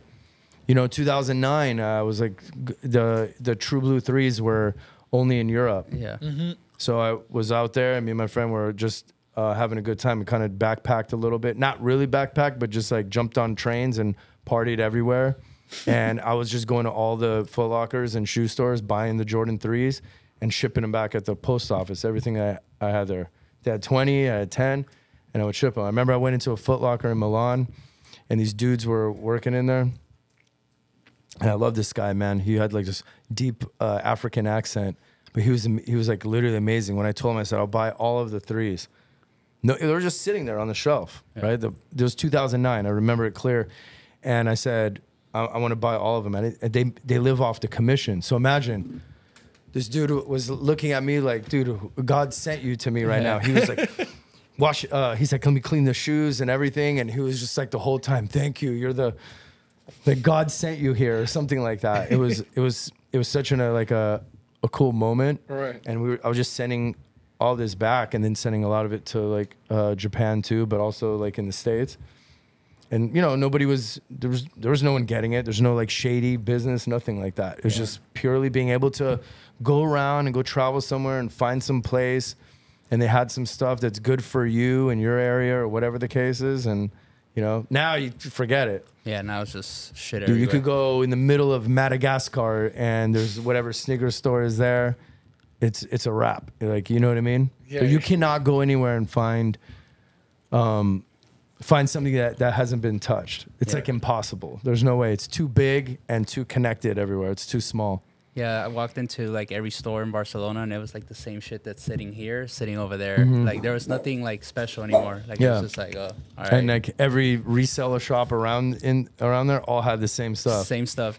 Jordan 1s and mids. Jordan mids and dunks, 4s, the same exact thing. It's literally like the same carbon copy of each other, which is crazy. Yeah. But over there, just the prices are like a little bit higher. I would say. Yeah. Would you say you because I read on the Hypebeast interview you did, like you're even going back to the known gallery thing, like you displayed a lot of shoes, but not everything was just expensive stuff. Like you like the variety, you like all this stuff. Like I seen you even mention like some Adidas, like snakeskin Adidas, and I was just like, I've never seen those, by the way, random shit, right? But do you think you're more into that? Because obviously he talks about like the mids, the 4s, the dunks, like every store having the same shit. Like are you big on like curating this? Because you talk about Project Blitz, right? And we look at the collection you have, and it's just a wide variety of stuff. Like there was one video where I still seen like double tap Vans, and I was like, how does this man still have double tap Vans? Like why do you know what I'm saying? Like, but do you think you still have a love for just like all sorts of shoes? Yeah. I mean, like I said, I have pictures of me as a kid, like, you know, wearing Converse, Vans, like you know, all kinds of stuff. I was just into sneakers themselves. Obviously, like Nike was my brand, my favorite, whatnot. But I think that it's important for people to like other stuff and not just the same thing. I think it's important for Nike and Jordan that people like other brands too, because what happens is what's happening. You know, when you only like one brand, it just starts getting more like an hourglass, like a funnel. They just start getting less and less and less interested in other things, and only becomes in the same things, and then, you know, boom. So it's like if people start getting into runners and Asics and all that stuff, then they're into Air Maxes and things like that. If they're into you know, tech shoes, then they're into like NMDs and Ultra Boosts and you know, Vapor Maxes and all that stuff. But when people start losing interest in all that, they start losing interest in that style. You know what I mean? Yeah. And I think that's it's important to have, like, you know, people into all kinds of different stuff. Otherwise, they're all wearing the same thing again. It's great to see like New Balance, you know, have some energy and back in and you know, I think for me that's it's important. I like all different kind of sneakers, you know. It's hard to start a sneaker company. I've seen a lot of people do it, and you know, some of them made it for a while, and then others went away. But I mean, this is like literally, you know, it's tough. I mean, what do you see the least, like Puma, Reebok. But imagine how big of a name Puma is. But like, right. I mean, I don't even have a damn. I had maybe like 2 Pumas in my entire life with fat laces and shit, going to like, you know, hip hop bars and stuff back in the day or whatever, right? Yeah. But I mean, they just kind of like disappeared a little bit, you know? Yeah, I think like right now they're reaching for like the youth with LaMelo. LaMelo Ball has like his signature basketball shoe, and I see a lot of kids. I go to play basketball, and every kid that's like pre-20 is wearing LaMelo Ball shoes. Really? Yeah, like they love them. Oh, that's crazy. So that's good. Okay, well that's cool. Like that's good for them. That's good info. Yeah, because I was just like I go hoop at LA Fitness, or even like I play in the league, and any kid that's 20 years old is wearing a LaMelo Ball, which is crazy. Really? Yeah. I mean, that's actually good to see, because, you know, competition only drives innovation. Yeah. And I think that, you know, when that's like a healthy symbiotic relationship. It's like you gotta have guys doing something different. Like even in our space, you gotta have someone doing something different. So it drives you to kind of do something more different too, and kind of keep up and be up, and you could be friends and stuff with it. You know what I mean? I'm sure there's friends within different of these footwear companies. I'm sure. And you know, people see things, and then they kind of like they get inspired by something, and they'll kind of do something that similar to it or whatever, you know. And I think that's important. When it all becomes like one-sided, then it gets boring. You know what I mean? Yeah, I feel like when I got into shoes, there was always a big variety of it. Like it was just like people were into like even like New Balance had cool colorways of stuff. Puma was good. Reebok, everybody was doing like A-Life was doing all the collabs with like the neons and stuff like that. So when we get like to 2016, 17, and then it's all becoming just like a Jordan 1. Like that's all people wanted, but it gets boring. And I feel like when people come in here, they see a little bit of everything and they're just like, oh shit, you guys have a good variety. But even like buying shoes that I know are not gonna sell, but I think they're cool. Like this guy brought what colorway was it? The Seattle Sonics colorway of the Undefeated Vans. And then what was it? The Supreme half cab. Yeah. I think we still have it downstairs. But I told the guy, I'm like, bro, I'll give you $100 for each. Which half cab? The Supreme with purple with the orange. Oh yeah. I think it might have been the first half cab. Yeah. Second. The first one was the checkers. Oh yeah. Damn. So he's like, I got memory of that. No, I love because I love those a lot. But I remember. But yeah, I remember the guy brought him in, and it was like this like older cat, and he was just like, "Yo, I found out about you guys, big fan, blah blah blah blah." And he's like, "But I have old shit," and I was like, "Oh, check it out, bring it in." And he had those two, and I was just like, "You know what, bro? I'll give you $100. Like, we'll put them for $140, see if they sell. If they don't sell, maybe some kid is gonna feel the same feeling I felt when you brought them in. Maybe buy them." And super crispy, not yellowed or anything. But I was just like, if it doesn't sell, it's cool. It's a cool picture. It's cool to have. It's just a good memory for me. And we still have the stupid half caps. Oh, really? How long is it bringing them now? Downstairs, like the purple with orange. Oh, he's busting them out right now. Yeah. I remember there was a teal and red, purple and orange. Thank you, Pop. Yeah. Oh, I remember these. Yeah. So there was teal, red, purple, orange. Fuck, what was the other ones? Yeah, because I remember... There's another one. There was 3. It was purple, orange? That one, the one with the red and the teal. Teal, red, purple, orange. Was it blue and something else? Was it just black and blue? Black and blue. Black and blue? Yeah. I thought it was black and blue. I think it was like a black and like... There had to been a black one. A super like royal like Dodger blue. Like it popped a lot. I don't know. Well, I guess we're going to have to... Yeah. We're going to have to look it up right now. Damn. That's Supreme. crazy. We were talking about Supreme, right? And when you came in and you're like, "Is Supreme Dad?" I was like, "Come on, we can't say that." I was like, "We still wear that shit." And you're like, "All right." So that kind of leads to my next question. You still getting off a lot of Supreme. Like obviously we know that you had some some of the rarest shit. Like you know what I'm saying? Like yeah, of course. I mean, obviously I was just joking and trying to see what you were gonna say. But I like stand my ground. I was like, Nelson's gonna get mad if I say yeah. I'm glad the way you answered because like if it wanted then they're just a fucking poser. You know what I mean? Right. Like, dude, that literally is what it boosted sneakers, it boosted SB. It bridged the U.S. with Japan because Supreme blew up in Japan. Mm-hmm. That's what like drove that, right? They made all those collabs and stuff that literally what drove that throughout the entire industry. That's what spawned all these other brands and ideas, the Kith and this and that, right? Yeah. Like to do these collaborations that nobody would ever. Flipping logos, cease and desist. That is like what streetwear was. Yeah. Right. You know what I mean? That's what it's all about. Flipping your logos.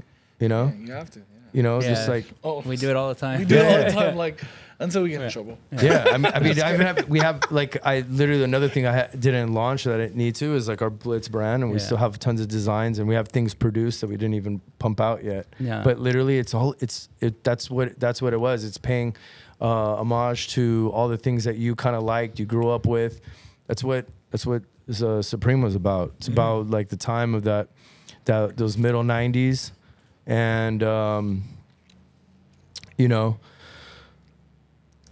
they still sell out the front door. You know what I mean? Hundreds of millions. Yeah.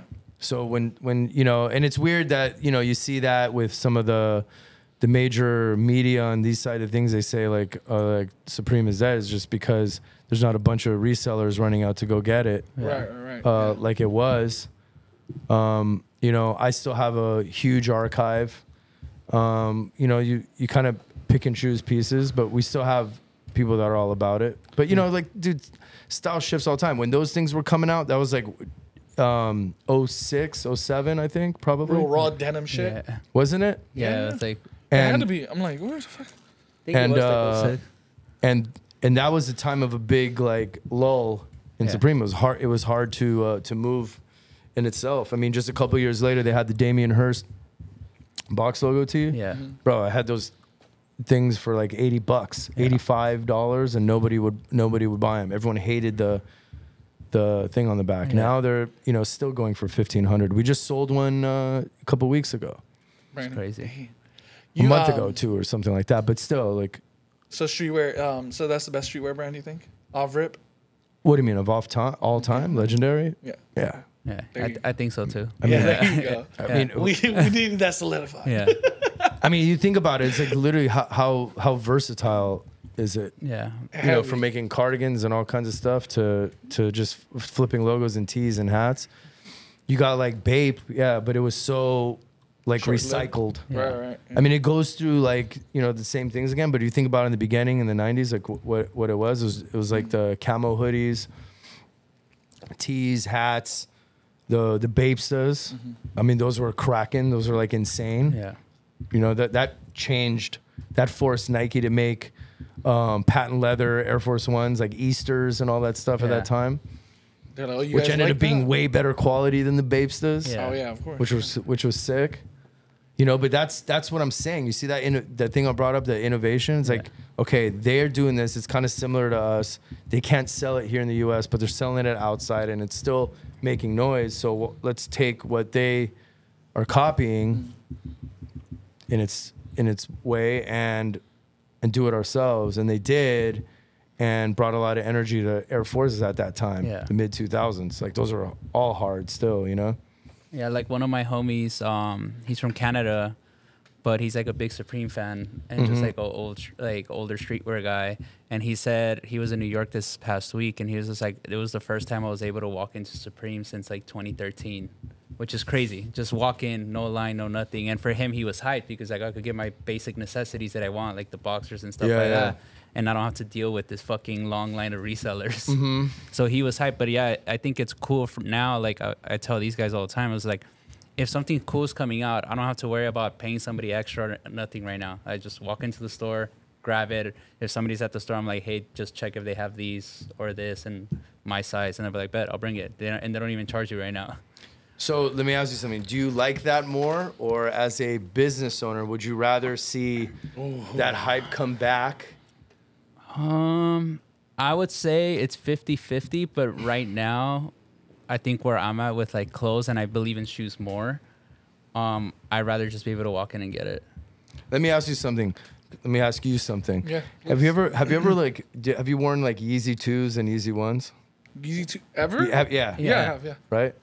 Have you ever had somebody that you hear, they're talking loud on purpose, and they're like, yeah, look at this fool wearing these fake ass Yeezys and things like that? Did you ever have that? No. I've had that happen before. To you? Yeah. Where? I mean, I don't know. I can't remember the situation. Just somewhere like Hollywood or something, and some fool's like, oh yeah, this fool doesn't know what's up. He's wearing fakies. I just kind of looked and smiled like, yo, this fool's out of his mind. He's like, this guy doesn't know who I am. I mean, not just that, just but kidding. I'm fucking with you. like they're absolutely like real. You know what I mean? Like, Yeah. But that's what it was kind of like when I was talking about like the Supreme stuff.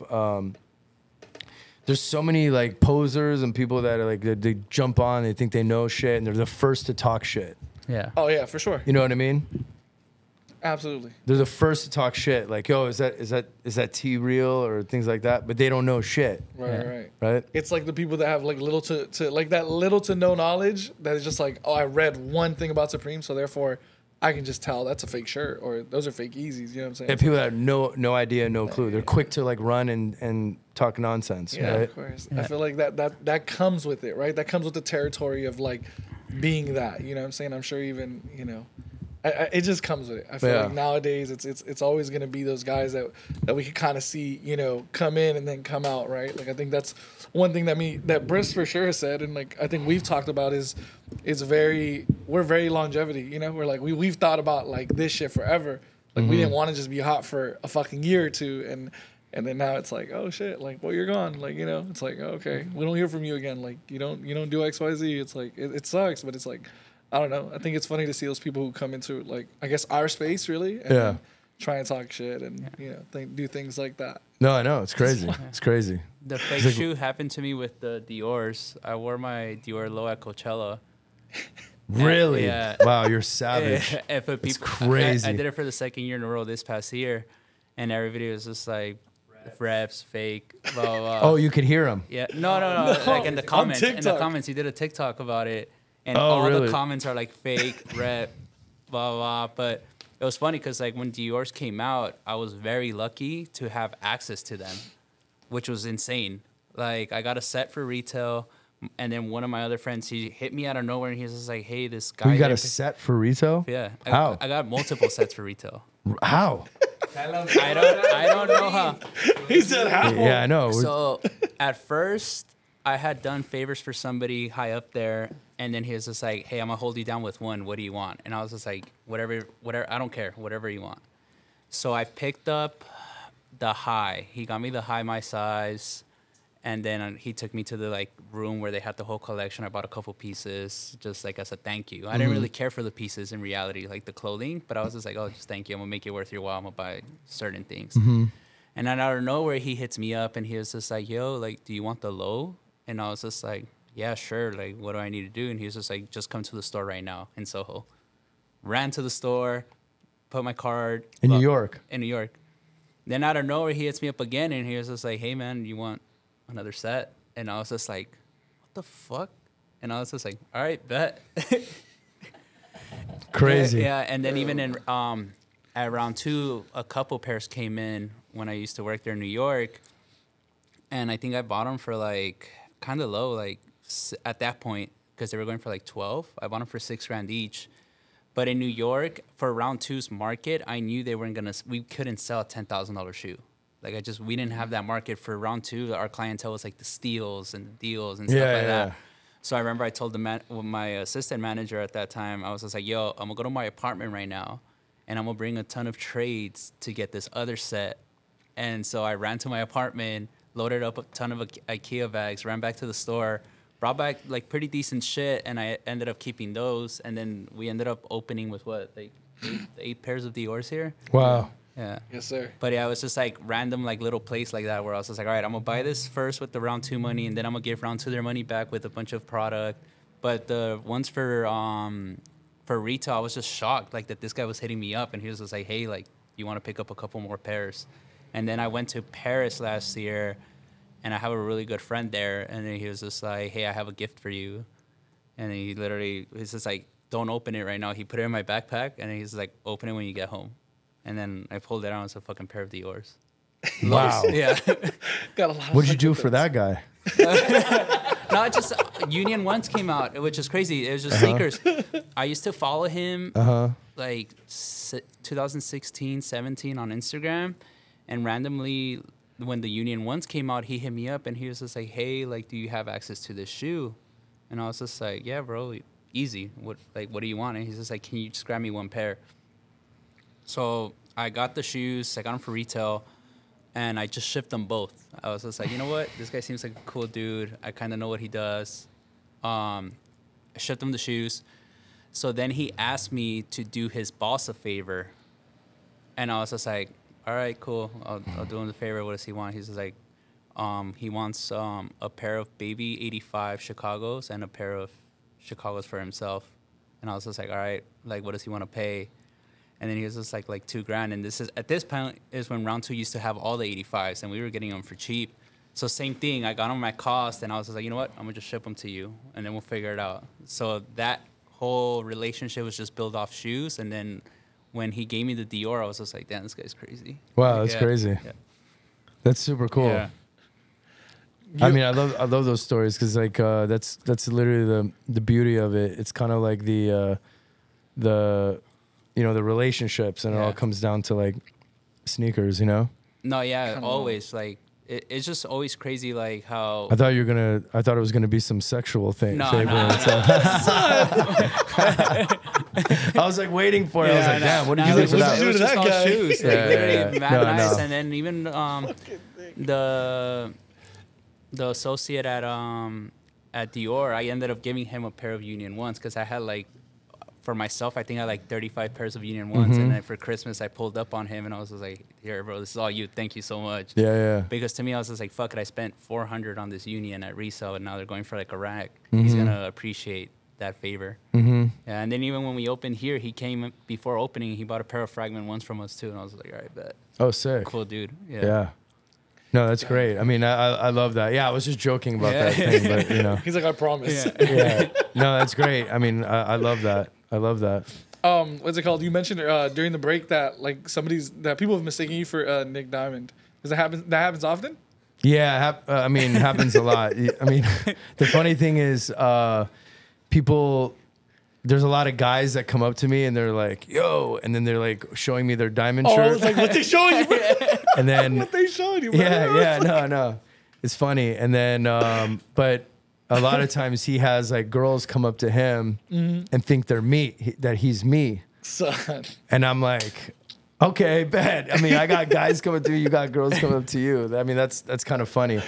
Oh, but yeah, and then I think he told me a story like one time he was at some pool party and some rapper dude comes up, and I don't want to say which one, but he was with another guy and they were like, "Yo, what's up? How you been?" Da, da, da. And he was like, good. And he's like, "Yo, we got to come through." And he's like, "Yeah, come through." He's like, "Dude, I want to get these sneakers and this and that." And he's like, "Fuck, they think I'm Dre right now."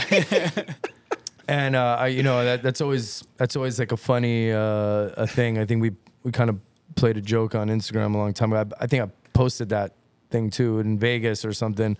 But yeah, that's why I was like, dude, I got to grow a beard or something to differentiate yourself. I mean, it literally just happened like, was it a couple, where was it at? It was somewhere in Hollywood. It was after a towel, literally just like, I just came back from Europe a couple weeks ago. And this dude outside, we were talking to these other guys, and the guy comes up and goes, "Nikki," and I'm like, "Oh," I was like, "Nah, dude, it's hilarious though." But I mean, yeah, I mean it happens. But I don't know. I guess we look like cousins or something. Yeah. How long have you known him for? Since I don't know, maybe 02, 03 or something like that. So like 20 years. Jeez, crazy, right? It's been a minute for sure. Yeah, it's funny you say that because people confuse me in DC. We still don't get it to this day. Since we was at Riv, bro. He made a customer believe that me and him were the same person. And I was at the counter talking to this customer. To God. Yeah. And I went to the back, and this guy thinks that me and him are the same person. Bro. Wow, that's crazy. I went to the back, and then he popped out, but like without knowing. And then the guy just kind of like was looking like, what happened to your beard? Like instantly. Really? And, yeah. And I was just like, and this guy fully believed that me and him were the same person. Since we was at Riv, I mean, you probably look like 15% bro, the same. It's the just like the eyes, nose, and the mouth. But it's like the most confusing the whole thing. face. What, I mean, how, he said how, the whole face. There's the eyes, nose, and the mouth. mean, no, but you know what I'm saying? Like, yo, that's like saying you guys look alike. Come on. but you know what I mean? Like, what are you gonna go back and go outside and shave? And bro, that was the most hilarious thing because this it was an older guy. He was right there, and out of nowhere, I go to the back fully bearded, and then he comes out fully shaved, and the guys, you could just see it in his face on the camera that he was so confused of what happened. Like, that's funny. Oh my God. Still don't get it. Like, I know you and Nick, I get it, you know, like looking alike, but me and DC, I never understood that. That's funny. That's hilarious, actually. Okay. So what's next for Project Blitz? What are we looking forward to? So we're gonna be opening up the store soon. We're really revamping the new site as well, opening up new doors on there. We're gonna finally open up a lot of the Vault product on there, so you'll see some crazy stuff on there. That's all gonna be going down right now. Okay. And by fourth quarter, I mean, I hope we have that store potentially open, but if not, like beginning of next year. We're gonna be doing some stuff. I think we're gonna be working on something with kind of since we're talking about Supreme, doing some big like Supreme type event because like we have a huge archive. But I think there's just gonna be a lot of stuff, a lot of like a deeper product, new product that you see on projectblitz.com. You know, shameless plug number 3. Make sure I'll check the website out. And yeah, I mean, you know, the whole move is now just to really be able to grow, and me being able to finally focus a lot and not have so many outside pressure and forces like kind of weighing you down. So I think that you know, this year, towards the end of this year, you're going to see a lot going on, and then in the next year as well. And I'm also going to be working on something that will be like creating a lot of community, especially with you guys and everyone in the space. Very you know? excited to see that. So, I know you mentioned it when we was having lunch, and like, very excited. And like we talked about, you know, like the whole retrospective event. I mean, it's something to kind of do again while you know, you still have some of those pieces, right? You know, so I mean, we'll see, but it always has to be kind of bigger and badder than the first, right? Because you don't want it to be like those shitty movies that come out and the first one's always better. The sequel doesn't like live up to the expectations. No, you gotta make the sequel better. So like, you know, like Complex Con, like we did a sick Complex Con, but the sequel was way more fire, right? Like the ramp and everything. Yeah. So if you did retrospective like that, I got to do something that's gonna like, you know, really, you know, step it up. Yeah. So I don't want to be like mundane, but you know, you have to figure it out. It costs a lot to do these things. Yeah, but, absolutely. Yeah. And hopefully you guys will be there at this one. Yeah. No, we hope so. Are we? Sorry about that. Are we able to go down to this warehouse and maybe do a little vlog if you have some time? Of course. Obviously, I know you're busy and you know, busy schedule and all that. But if you ever have time, Rob and all the guys, we'd love to go down there. And you know, Rob was just like, "Yo, ask him if we could, you know, give a little tour." You know, I love when he does the tours. I was like, "Yeah." I was like, "I'll ask him." I was like, you know, no, yeah, we can definitely set it up, and you know, man. Appreciate you for coming. It's been a while since you've been down too. Like a lot has changed. So yeah. One last question: who's your favorite Croatian soccer player ever? Oh wow, of all time? Like your favorite, like Luka Modric. Number 1. Luka Modric, yeah. Like he's a legend. Like, but off the, I was lucky to finally be able to meet him. I mean, imagine he's like a few years younger than me, but ever since I was like you know, early 20s, seeing him as a teenager, you know, come up the ranks from Dinamo Zagreb, and then you know they're going to the World Cup in Korea, Japan in 2002. Yeah, it kind of like got bounced a little bit early at that time, but you know he was still like coming up. But he's just such a good-hearted person, good energy, just like off the pitch. Yeah, and that's like amazing to just always be humbled and grounded, you know, and that's what. You know, I try to do is just, you know, you want to be, I mean, something my dad instilled, and I'm pretty sure that he probably had the same thing, is like, you don't treat anyone beneath you. Yeah. When you start treating people beneath you, like people at restaurants serving you or this or that, or like you walk into a store and act like you own the place, but I'm sure you've probably dealt with that, people that are assholes and they treat the guys that work for you like they're nothing. Yeah. Like that's insane. And there's like athletes and rappers that act like that too, you know? Yeah, it's like you wouldn't be where you at without these people. Exactly. You know? Don't think that your you know, some people that own brands or whatever, and they're like, oh, I don't like reselling and all this stuff. It's like, yo, the whole reason why your brand is up is because of that. Yeah. And if it wasn't, nobody would care. Mm-hmm. So, you know, it's either you have to embrace those things in that way. But without going on a tangent, like Luka's, you know, just amazing on and off the pitch. And that's kind of like what I want to do, is always be like good at what I do, but also, you know, good outside of that. Yeah. You know, so I always try to be cool and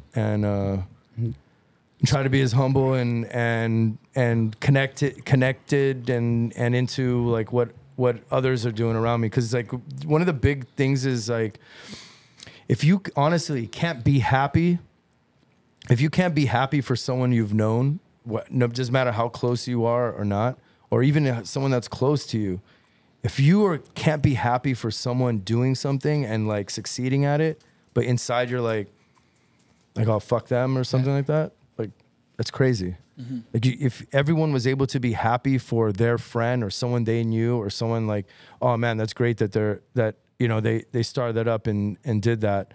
Like that's the most important thing, you know? Yeah. But there's a lot of people that are just like, oh damn, I gotta beat that or this and that, you know? Yeah. That competitive nature. Yeah. Yeah, and I'm sure that happens in athletics too, you know? Yeah. Right. Like people will try to hold you down if you're not aligned with them, you know? So but yeah, that's a great answer. Yeah, Luca's the GOAT, man. Yeah. He's definitely he's dope. Yeah, one of my favorites is Ivan Perisic. That's like, I love him. I think dude. Yeah, Ivan, lucky, like, you know, he's my boy too, man. Yeah. He's super cool. Yeah. Really nice dude. I met him when he was playing in Milan. Went to the game, went to go like eat after. And you know, that's the cool thing is like the connectivity is sneakers too. Oh, you know? Yeah. Like everyone, they like Ivan definitely was liking a bunch of different sneakers and stuff.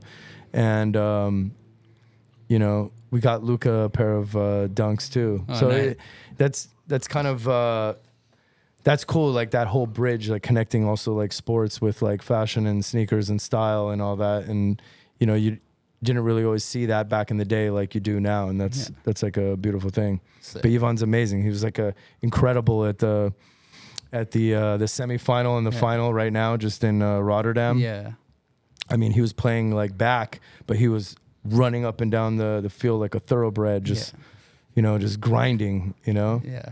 He was, for me, it was like he was killing it. He was killing it. It's sad. I wish we would have won that game, but you know, that's PKs, man. It all comes down to the end, right? Exactly. But yeah, that's a good way to let it go. Thank you guys for tuning in. Make sure to follow Croatian Style and Project Blitz. Yes, and thank you for coming down, making some time for us. You know, obviously we've known you for X amount of years, and like, you know, just seeing you grow and like things like that, shit means a lot. So, you know, like I said, do thank you a lot for coming down, and we appreciate you for, you know, coming down and no, of course, bro, spending some time with us and answering some little questions. Absolutely, thank you. You know, I love it, and I hope whatever I brought to you brought a little energy to the thank you to the show. Thank you.